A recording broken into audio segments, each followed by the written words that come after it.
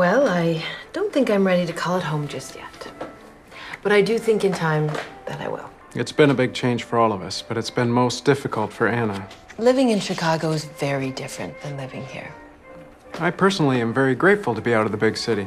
I've wanted to live in a more rustic setting for some time. Miles found this in the pocket of his jacket. He forgot he had it there on the night of the party when my father died. Well, this will certainly help to either confirm or deny your suspicions.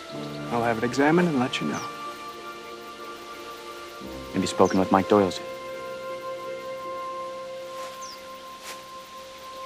He's dead. He never thinks about the end game. That's what I said. And look at you. Your old man would be real embarrassed to see you now. You can't make a living as a thief. You did. No. I made a living fucking other people over. Huh? Which you should really consider.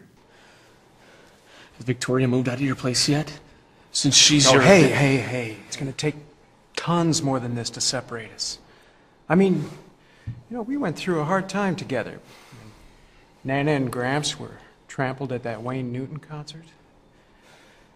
So no, she's not gonna take up residence anytime soon. And even if she did, you'd be the first one to be notified. Unless, of course, you're found guilty.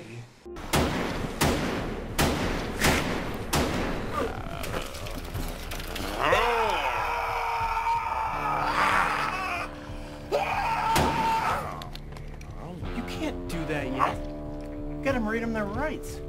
I just did.